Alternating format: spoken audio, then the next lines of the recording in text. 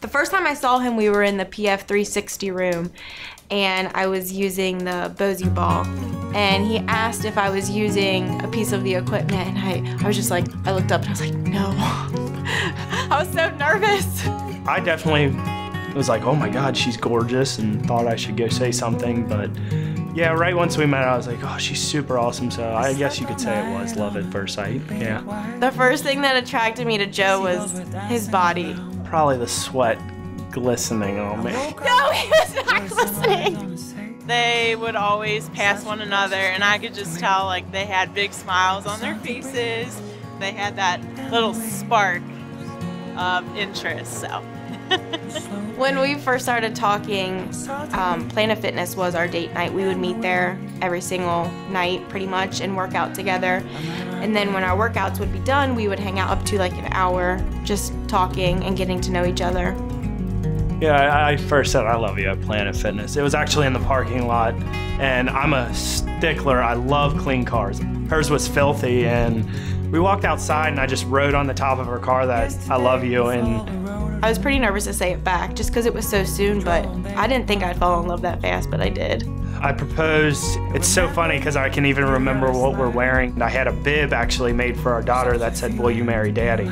I lifted up Blakely's canopy on her car seat and I saw the bib and I freaked out and I was scared to turn around. I turned around looking for him and he was down on the ground on one knee. I remembered I had this whole speech in my head of why I love you so much, and all I could ask was, "Will you marry me?" I wanted to get married at Planet Fitness, and we checked out a few venues before, and I just could not see myself getting married there. When I wrote to Planet Fitness on Facebook, I honestly didn't think I'd get a response, but I would have been so mad at myself if I didn't at least try. Planet Fitness responded, "We're gonna make this a reality for you." I remember those words. I was in such shock, and Joe can vouch for that because I couldn't believe it. She asked me, she's like, "Would you marry us?" And I was kind of taken aback, like, what? She's like, "Would you marry us?" We've known her since the day we have met, and she's just always been around, so her actually officiating the wedding and marrying us means the world to us. It doesn't feel real right now. It just feels as if I just asked a simple question but meant so much with it.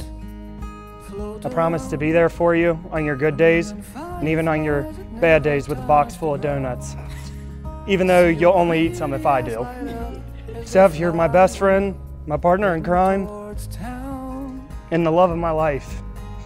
I can't wait to see what forever's gonna become with you. I love you.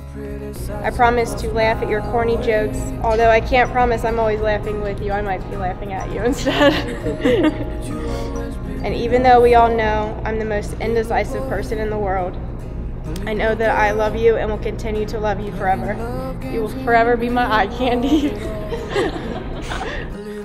Planet Fitness have gone beyond my expectations because I literally thought that we were gonna stand on a treadmill and just say I do and it'd be done because, I mean, I just wanted to get married there.